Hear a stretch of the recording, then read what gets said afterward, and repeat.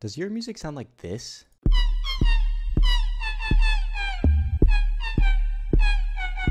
But you want it to sound a little something like this. Well,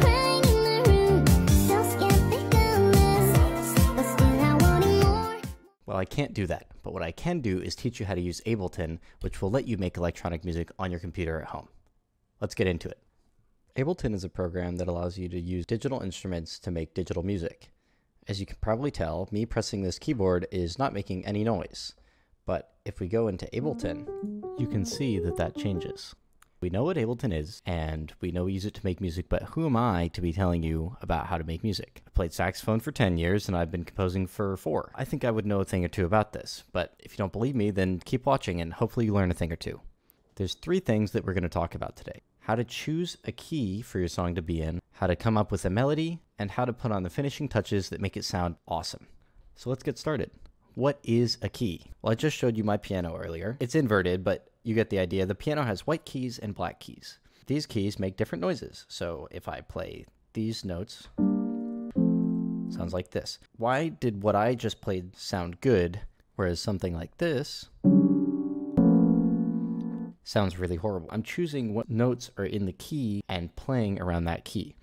A key is essentially what notes on the piano are you allowed to play and have them sound good. There's a ton of different keys and there's a lot of music theory around them, but I like to keep it simple and I like to do A minor. And what A minor is it's just all of the white keys. You can play anything in the white key range, and as long as you stay in that range, you'll be good. Now we've got our key selected, and now I need to set some backing support for our melody that we're about to add in. I've selected my instrument already. I dragged in an electric piano from over here. All your instruments are over here. You can just sort by them and then click and drag. I've got electric piano 1 soft. There's lots of them. We're just going to click this record button and it'll start recording, and we're just going to lay something down, see what we get.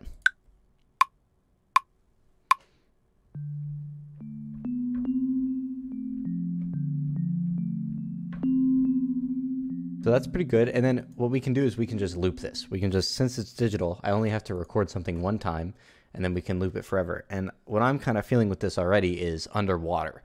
And I like to keep an idea of imagery of what I want my song to sound like as I work through it. So as I go into this melody, I'm thinking, okay, this sounds kind of underwater. What can I do to make this be underwater? Now I've copied this over a few times, and now it's time to add in our melody. What I like to think about with the melody is the part of the song that you want to remember. So you want it to pierce through all of the other sounds you got going on. Even though we have this very slow kind of wispy sound going in the bottom, we're going to want something that is more clear for us to latch onto as we listen to the song. And I think I have the perfect thing for that.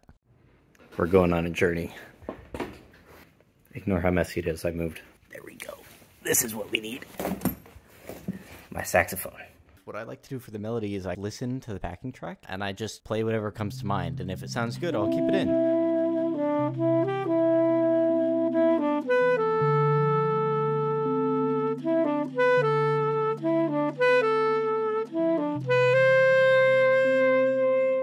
Now we've got our melody in, and if you're struggling with this part, I really want to stress, play whatever you feel like playing. Play random stuff on the piano until it sounds good. It doesn't need to be complex, it just needs to be something that sounds good to you. There's a lot more to do and that you can do to make a song sound good, but in terms of final touches, we're just going to go over how you make things sound balanced in your mix. And then a secret trick that people don't tell you for how to make things sound epic. The first thing we're going to do is, let's say, for example, this saxophone bit that I just recorded was way too loud. Imagine it was like this. Way too loud. Way, way, way too loud. So what you need to do is go over here to the left for audio effects, and then there's going to be a lot of them, but the only one you need is utility. You can just click that and drag it onto your desired track. It'll pop up here at the bottom, and you can adjust this gain, and that just adjusts how loud it is. The last thing we're going to do is add some reverb. This track here, I'm going to make it so that we can only hear the saxophone. It doesn't sound that wonderful. It sounds a little bit dry, a little bit not spacious. We can go over here to audio effects again, and there's one called reverb. If we drag it on, we have a reverb setting. And now if we play it, it sounds like it's in a huge concert hall, big room. There's lots of things to adjust. In fact, there's many built-in rooms that you can attribute to your track. But I hope this helped a little bit with getting familiar with the very basics of selecting a key, making a melody, and putting that all in Ableton. The best way to learn really is to just practice it and get better over time. I believe in you guys. Music is accessible to everyone. You got this.